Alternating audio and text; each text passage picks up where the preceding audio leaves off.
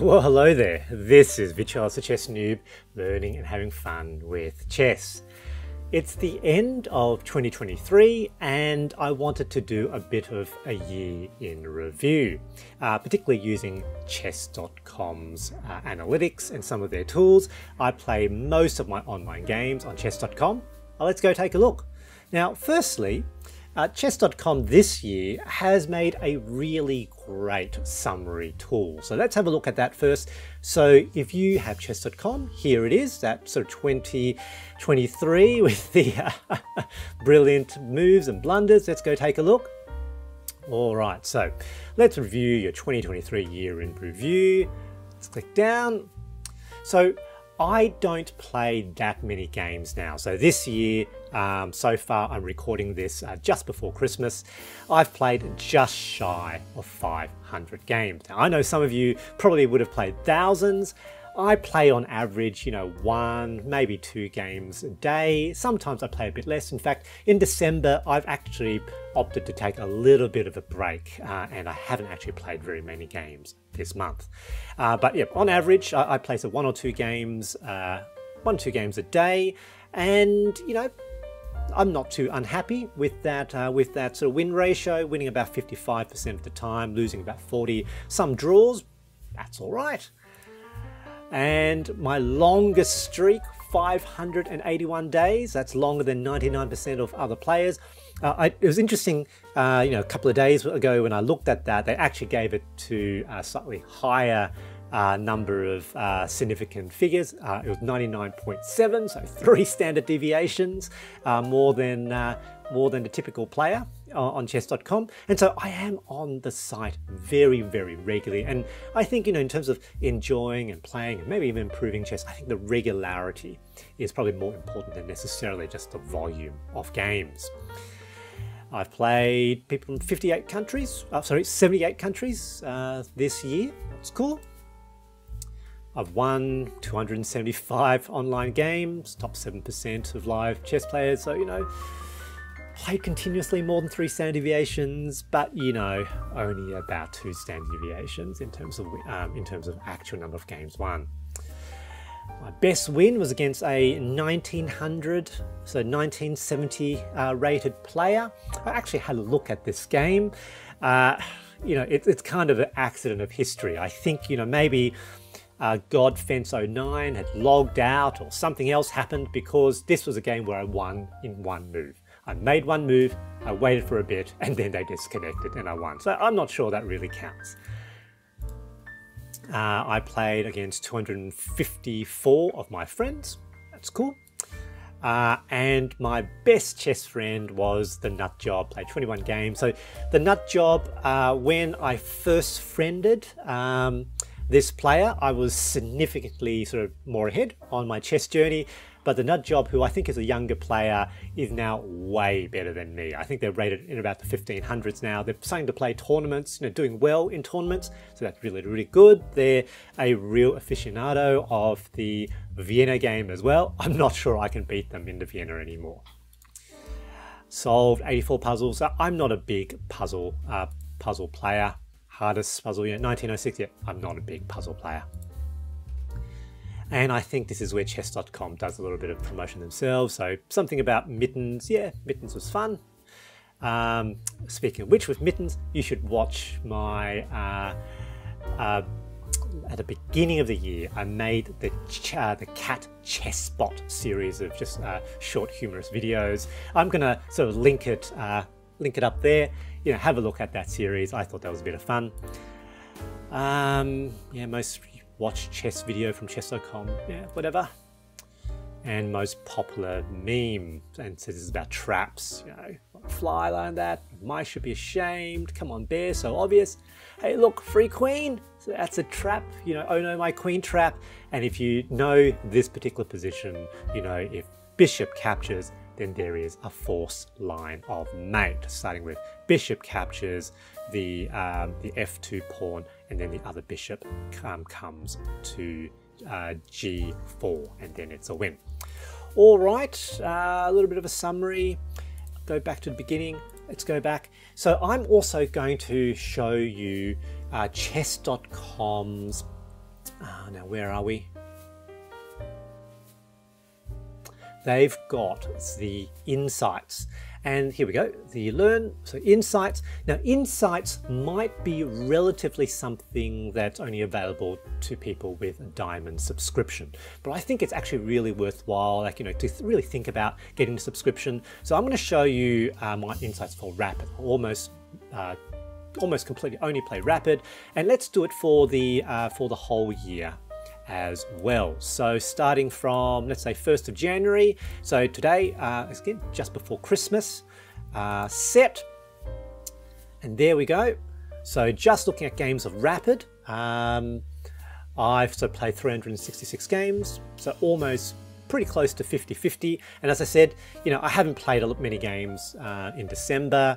Like I didn't play very many games in January either, so, you know, take a bit of a break over the holiday period in Australia, and I sort of play quite a bit more in the middle of the year. Accuracy, yeah, look, I haven't been doing so great. I think I've had sort of runs of doing okay and runs of not doing quite so well. And the interesting thing here is, you know, in terms of, you can see accuracy sort of over the year, bit of a dip. You know, at times, you know, it wasn't doing well in November at all. Doing pretty well, you know, at the end of last year. And basically, I've been trying to I suppose I've been working a little bit less hard in chess. You know, being willing to play moves which I know aren't so good, but looking like they could be interesting, could be fun. And if you look at sort of accuracy by move number, so generally this is the usual pattern for most people, accurate right at the beginning. And if I look at it by piece color, yeah, pretty much the same level of accuracy, both as white and black. Compared to past performance, yep, so no real worsening compared to past performance over this year compared to before. To similar players, and this one's quite interesting. And you can see, so similar players is the yellow line. I'm probably a little bit more accurate than similar players in the middle game and in the end game, and that probably explains why. So overall, I'm still winning slightly more than what I'm losing. So I probably am slightly improving, but not necessarily doing better than other players in the opening. But, you know, it's slightly creeping ahead in the middle and end game. So very, very sort of interesting bit of information. You know, results by opponent rating. And you can see, so in the 1300s, it's pretty much close to 50-50, 1400s, close to 50-50 as well. So my sort of true sort of ratings have averaged over the year. If you think that the rating, you know, at the rating you're at, you should win half the games, lose half the games. I'm probably somewhere in the sort of mid 1300s, low 1400s, I think. Now, game results, so this is, you know, how do you win? So by sort of resignation, checkmate, abandonment, timeout. It's a little bit hard to really see, but, you know, it looks like for me, so games won by, yep, so people tend to resign against me a little bit more than maybe on average. So that's pretty interesting. That might suggest that I play some slightly trickier positions. Games you drew by. Now I don't have very many number of draws, so, you know, even here it's like only 6 games and whatnot. So I think this needs to be taken with a grain of salt from a statistical perspective. Like, most of my draws are by repetition, you know, some by agreement. I suppose that's what you would expect. Games you lost by, yep, I tend to resign a bit. You know, I know I've made some videos, never give up, never surrender, but to be honest, if I'm in a completely dead lost position, I do tend to resign. Now I'm particularly sort of in the intermediate level. You know, you might as well resign. I think at a beginner level you shouldn't, but I do tend to resign when I know it's just dead lost. Game shape. So this is interesting because you know, they talk about sort of the giveaway, balanced games, smooth games, sharp games, sudden games.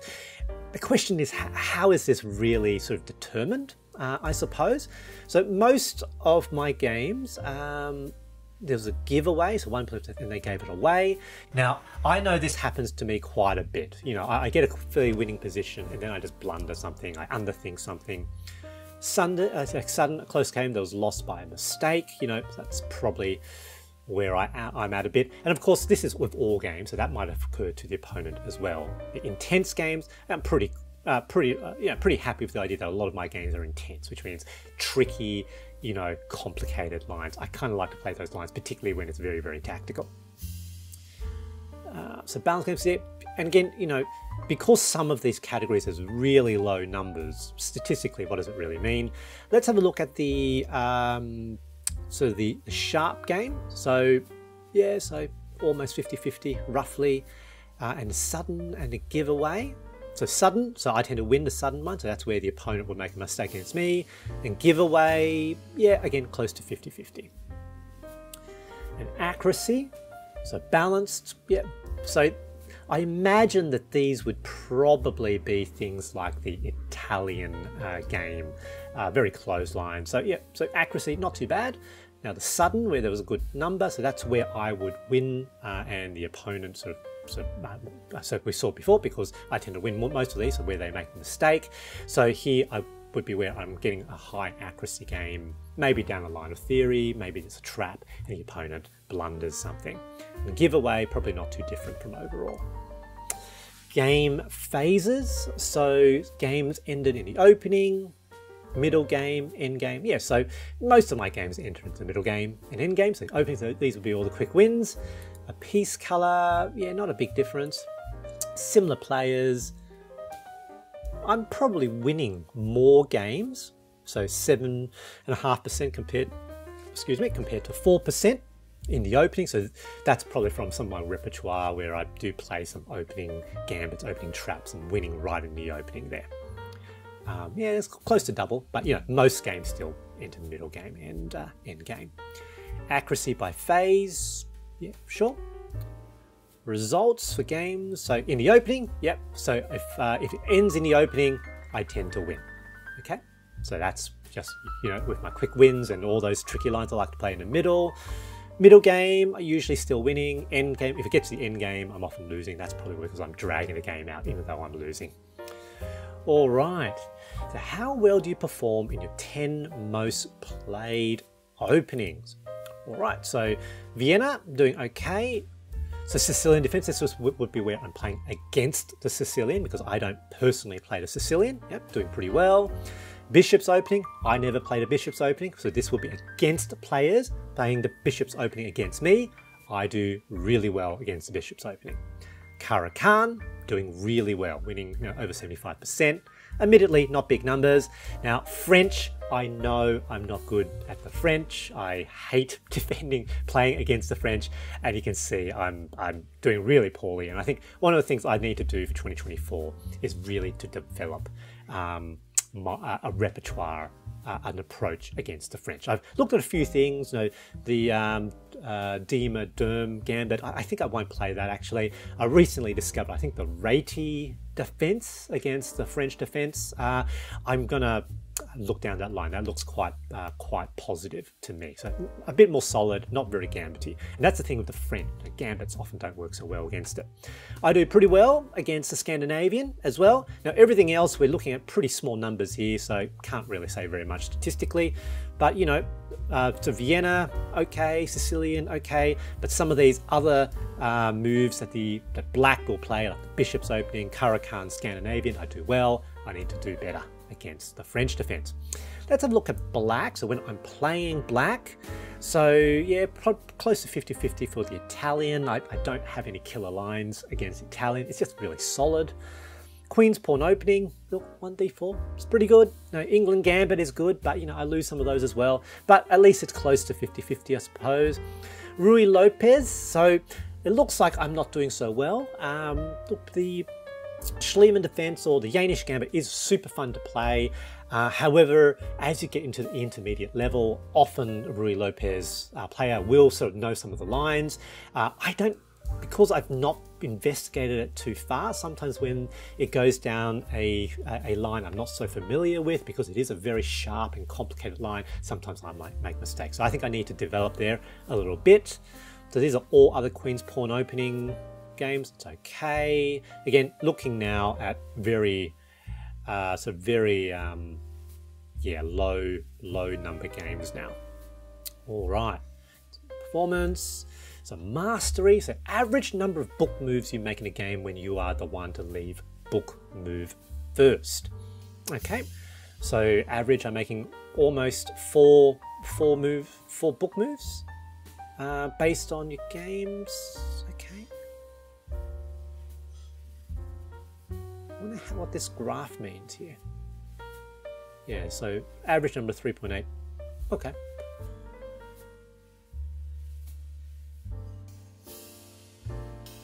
For black, about the same, not too different. Yeah, okay. So Vienna game, when you leave book move first, I think that might depend on what happens, really. Yeah, it depends really on how black responds. Yep, Sicilian. Yeah, what if I'm playing black with the Vienna? Does that show up? Oh yeah, it's not too different. Okay. Yeah, a little bit hard to interpret this actually. Sicilian defense. Yeah, so often this will be where we would be playing the Smith Mora Gambit, and yeah, often it's just easy to play book moves because they're kind of obvious. All right, so forks. So probably the most important thing is how does it look like to similar players? So I tend to find more pawn forks. Actually, I tend to find most forks compared to similar players, compared to past performance. I'm doing better with the rook, otherwise not too different. Okay, so for pins, similar players, so tend to miss bishop pins a bit compared to similar players. Otherwise doing well with the queen and the rook. Past performance, okay, maybe it's a statistical glitch. You know, when there's not large numbers, sometimes they might just depend on the games which occur. So mates, so the number of mate-in-ones found, so no, missing a number of mate-in-ones. Like really should never miss a mate-in-one. That's an undercalculation because you can win right away. Mate-in-twos, I'm surprisingly finding a lot of them. Mate-in-threes, mate-in-fours. Now, again, small numbers, can't really have much takeaway from very small numbers. Mate-in-ones are the ones which I'm really missing. Compared to similar players, I am picking up probably more mates than similar players. Past performance, yep, so particularly mate-in-ones, mate-in-twos where you've got the larger numbers. Yeah, so yeah, probably about the same, I think. Could do a little bit better. Hanging pieces, pieces you left hanging. Now, again, it's a metric that you need to take with a grain of salt because some of these might be gambits, I think. Yeah, so 70%. No, so a lot of hanging pawns, but these are gambits, they're often pawns. Free pieces. So pieces your opponent left hanging, where I found them, where I missed them, compared to, yeah, so very similar to other players. Past performance is about the same, really. And again, some of this may, again, relate to playing more gambits. Moves, all right. So, finding, you know, 0.5% of my moves, I think that's what it means, are brilliant moves. That's pretty cool. Now let's compare by piece color. No big difference. What about by similar players? Yep, so please see that. I sort of tend to find quite a bit more brilliant moves compared to similar players, and that's partly because I think with my playstyle I'm quite willing to sacrifice pieces if I think there might be an advantage. So yeah, compared to similar players, I'd find more brilliant moves, and you know, small percentages, but proportionally it's quite a bit larger. Best moves, excellent moves, yep. Okay, so relatively fewer blunders, but maybe making slightly more inaccuracies and mistakes. Okay, so I suppose my I'm a little bit more accurate in some areas, less accurate in others. And over time, you can see I was probably playing more accurately at the beginning of the year compared to at the end of the year. At the beginning of the year, I was trying to play more solidly. I was also higher rated, up to about 1400. Here, I'm sort of now in the mid 1200s, but I'm sort of trying to play sort of very aggressive gambity lines, you know, lines which I know are probably not great, but because they look like they could be fun, I probably need to switch back to slightly more accurate mode. Moves by pieces. Look, it's hard to really interpret what any of this means, and so let's compare myself to other players, and you can see It's about the same really. Yeah, not too sure what this means. Accuracy by piece. I'm the blue, so you would sort of expect me to be mostly more accurate, but looks like maybe I've got a relative deficiency with my bishop. So on average, other players at my level are more accurate with the bishop than myself. So I may need to really have a think about my bishops and also practice a little bit with sort of diagonals. Castling, yeah, it's hard to know what this means. When you castled, results when you castled. Yeah, I'm actually going to move past that. Now, time of day, not too different, I suppose, in terms of accuracy, relatively similar, but I do play most of my games sensibly, so morning, afternoon, evening, very few at night. Results per time of day, like, looks like it's much worse at night, but that's only a total of 13 games, I think, so very few games proportionately, but not doing well at night. Probably shouldn't do runs of games at night. That might be where I do runs of losses, which is why I look so bad. Day of the week, yeah, and accuracy by day of the week, yeah, midweek, working, a bit tired, seems to be best on the weekend. That makes sense, doesn't it? Results by day of the week, yep, winning much more on Saturdays. And probably Saturdays and Sundays, I think. Friday looks pretty good too. Yeah, well, what is it with Friday? Why am I winning so many on Friday? Who knows? Some of these might be random, but definitely on average looking like I'm doing better on the weekend. World map, people who have I played. Let's have a quick look at list view. Like, once the numbers get small, doesn't mean very much. So pretty much 50-50 against sort of Americans, maybe just a slight sort of advantage over Indians. Doing poorly against Brazilians, What is it with Brazilians? Good at chess, seemingly like I'm doing okay against Canadians and Egyptians and the people from the Philippines. But we are getting down to pretty small numbers here. So the statistically it's hard to know what it means. Win one, extra one, or lose extra one can make a big difference in the percentage. All right, so that's my year in review and sort of some things I need to look at. Particularly, I need to improve my response to the French defense. Need to look at my bishop play. Have you had a look at a review of your games on chess.com? What do they find? Share those in the comments below. In any case, Happy New Year, and I hope you have a good one for 2024.